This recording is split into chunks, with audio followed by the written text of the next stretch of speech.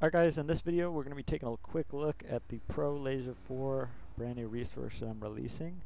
This is going to be version 1 release. I'm over at Worldwide RP using their server just to demo this. They have graciously allowed me to test and provided some valuable feedback and bug fixes for this resource. So to start, we're going to do /LiDAR weapon. So this will actually equip the custom weapon model for the LiDAR, and that will put it in your inventory. You can execute this command. You can integrate this with another script if you want to execute that command, like a menu, for example. And I'm just going to equip that now, and the window will break. So now I have the LiDAR gun out, as you can see, but my display is not up, so I'll hit I, or I can do /LiDAR. It's going to go through a quick self-test process, just like real life. It does a self-test, ensures that everything checks out okay. And now you can see my LiDAR display in the bottom right-hand corner of my screen. I haven't clocked anyone, so it's just going to be filled with dashes right now.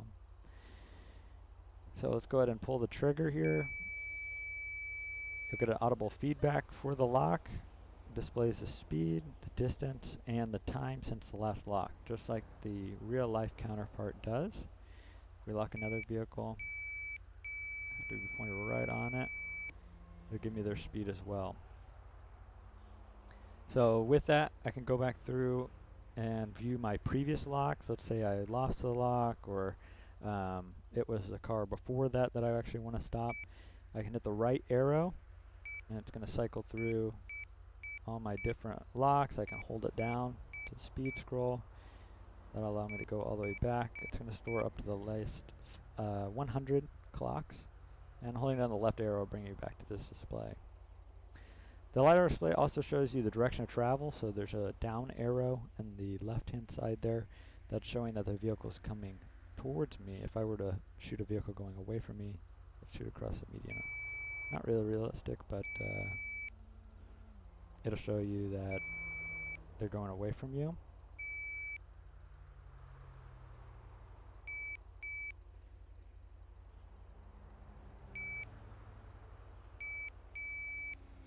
There we go.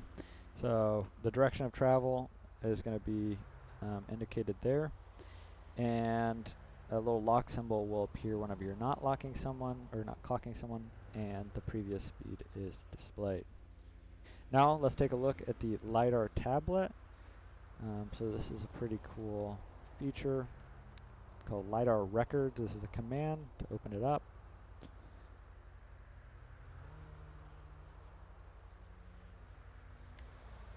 Oh, forgot the S there. So this is a tablet view to try and represent kind of like a computer application that would aggregate all of the clocks. So this shows my clocks and other players' clocks. It is delayed by 6 minutes, up to 6 minutes, but is a really cool resource to go in here, and you can see kind of like, where's your biggest speeders? So this is just this current page. We'll go ahead and display all of the clocks here, and you can start aggregating. Wow, there's a lot of activity down here. Now the way we have this configured here at Worldwide is that it only saves speeders. So you won't see any green markers here, but that is a config option for you. So I can also select just my own. So these are all the clocks that that I have. I personally haven't clocked anyone on this server that's a player. I can sort by speed, so here's our highest speed. I can look at where it was at, who it was clocked by, timestamp, and the specific record ID. I can go to the map icon for that.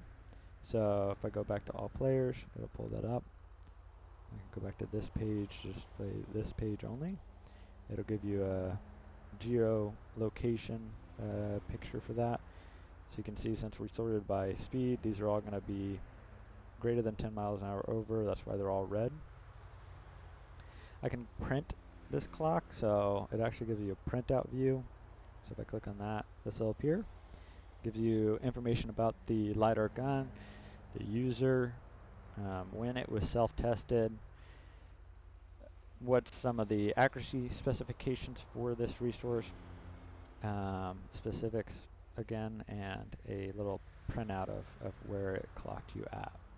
So if I click this button here, I'm going to go ahead and print this, and I can open it up in my browser. I can use it on Discord if I want to try and argue this in like a legal case, for example. A lot of cool resources and ways to use that. I can apply a speed filter, so let's go back and sort by lowest. Maybe I want to get only everyone that's above 60 miles per hour, for example, or 70 miles per hour. So I can apply a speed filter to it. Can navigate through the different pages. So that pretty much covers everything else in terms of the LiDAR tablet. One other thing I wanted to show you guys was what we call a cosine error. So as the angle between your instrument, in this case the LiDAR gun, and the vehicle becomes greater, we're actually going to see a reduced speed. So if I go here, let's wait for this car to get out of the red light. He's going to come up to speed. I'm going to continuously clock him until he's in front of my vehicle. And you start to notice that as he comes in front of my vehicle, his speed is actually going to vary quite a bit and be reduced. So if we take another car, 41, now 21.4 miles per hour.